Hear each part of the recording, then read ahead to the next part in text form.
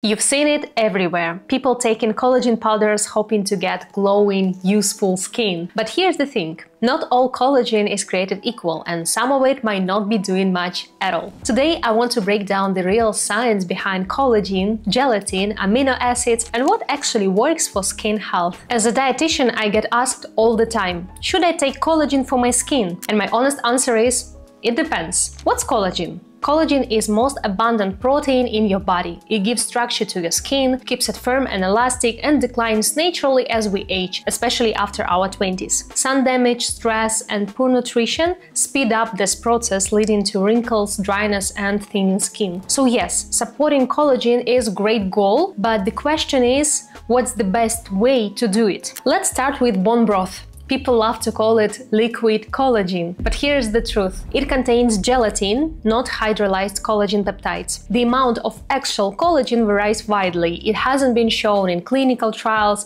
to improve skin elasticity or hydration. It's warm, comforting food, but not a reliable skin supplement. A quick note on gelatin. It's partially broken down collagen used in food and sometimes supplements, but it's less absorbable and not as well studied for skin benefits as hydrolyzed peptides. Now, collagen supplements, specifically hydrolyzed collagen peptides, do have some solid science behind them. They are broken down into tiny peptides that your body can absorb, and some studies show they may stimulate our fibroblasts to produce more collagen and improve hydration and elasticity. But remember, these effects are modest, not miraculous, and let's be clear, collagen supplements are not without criticism. They are not regulated like medicines, so quality can vary. Some products have been found to contain heavy metals or contaminants. The long-term effects are still not fully understood, and most importantly, they don't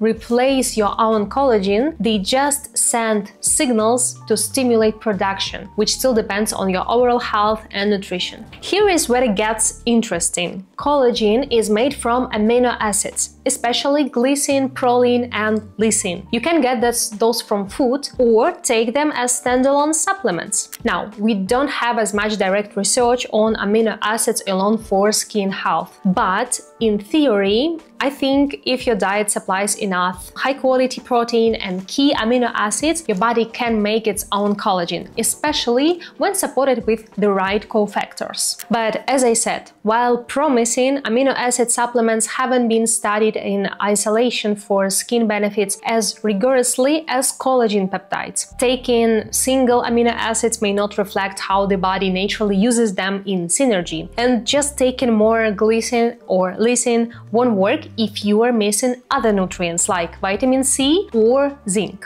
In my opinion, if you really care about skin health, here's what really matters long term. Enough protein in your diet. You need raw materials to build collagen. Key micronutrients like vitamin C, zinc, omega-3s, and antioxidants that support collagen production and reduce damage. Hydration and sleep. They sound simple, but they are essential. Topical skincare like daily SPF to prevent collagen breakdown. And lifestyle. Smoking, stress, poor nutrition all degrade collagen. Collagen supplement? They may help some people, but they are not magic, and they are not necessarily for everyone. If you eat well, take care of your skin from the outside and inside, and avoid major collagen-destroying habits, your skin will thank you. I choose to support my body with vitamins, antioxidants, and whole foods because I believe in sustainable, evidence-based health. So instead of obsessing over collagen powders or bone broth hype, let's focus on the whole picture of skin health. It's not one powder or pill. It's your entire routine inside and out. And let me know in the comments, have you tried collagen supplements or amino acids?